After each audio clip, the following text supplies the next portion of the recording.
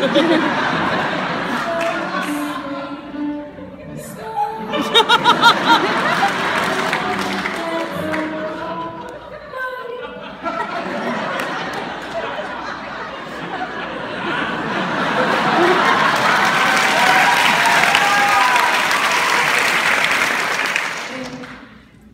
you.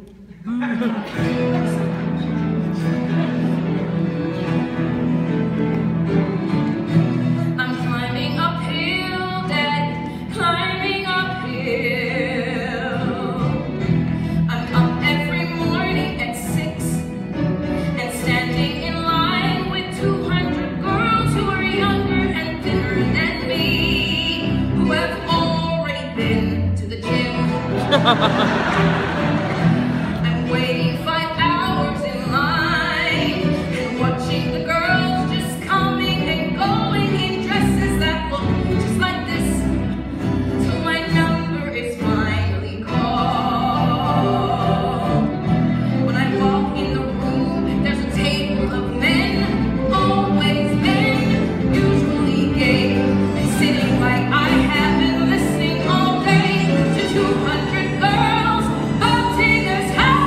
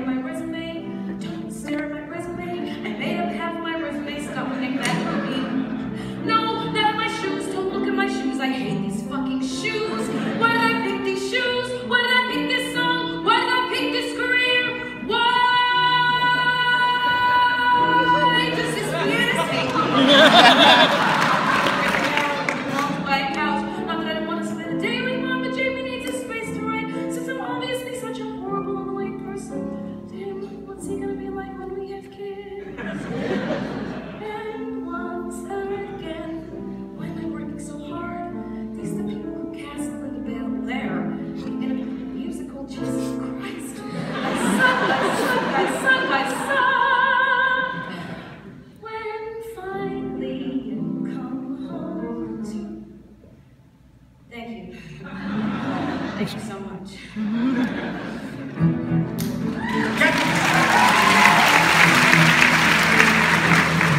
Kathy, what are you doing right now? No. There's a bar across the street from Lisa's office. I want you to come down. Yeah, I'm at Lisa's office right now. I came by to check something, and I want to tell you in person, Kathy, so why don't you just come? Look, are you doing something right now?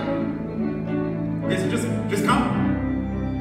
I'm with Elise because she's the editor of my book, and I came to check on something about my book. Kathy, do we have to do this right now? So what I wanted to tell you was that there's a review, a very good review in the New Yorker by John Updike, and I thought you might want to see that. Yes, I can bring it home with me. I just want to... No. I'm leaving now. It's fine. I'll be there in half an hour. I know. Just fine. I love you too. I'll be right home.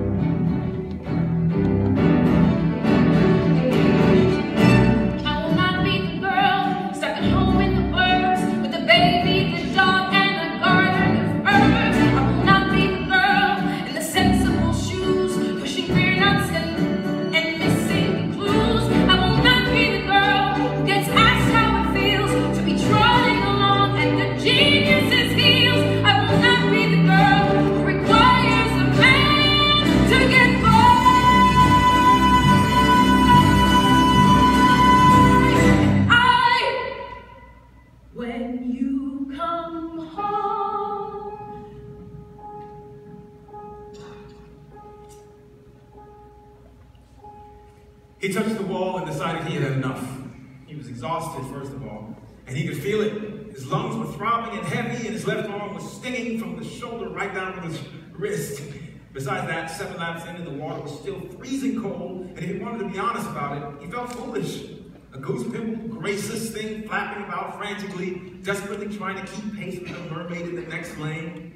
She was at least half a lap ahead of him, though he hadn't been able to keep track of her at all while he was swimming. Every time he'd try to find her while he was catching her breath, she'd be completely out of range.